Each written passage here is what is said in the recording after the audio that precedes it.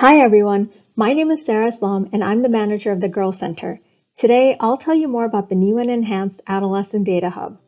The Adolescent Data Hub is a unique global portal to share and access data on adolescents and young people living in more than 100 low and middle income countries.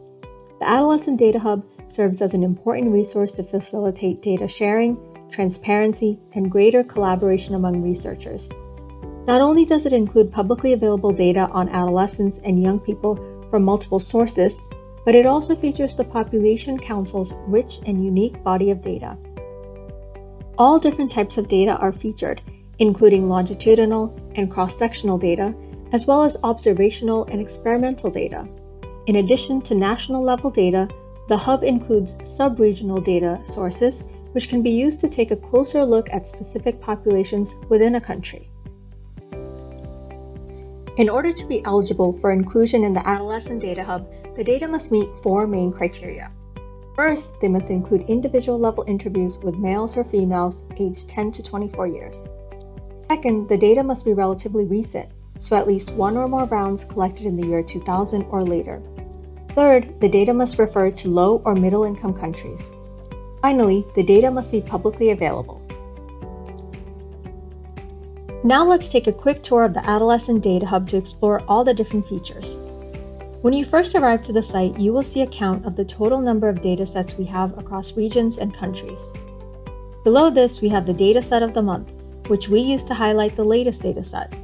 If you would like your data featured here, please email us at a3@popcouncil.org.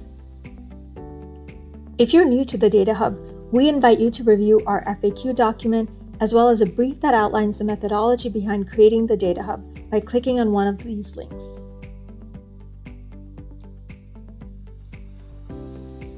One of the new features of the ADH is the addition of a user-friendly global map, which allows you to see the availability of datasets across countries and regions.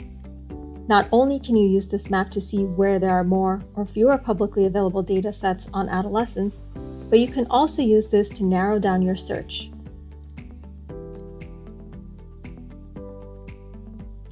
You can also use the search function on the right-hand side to narrow down your search results.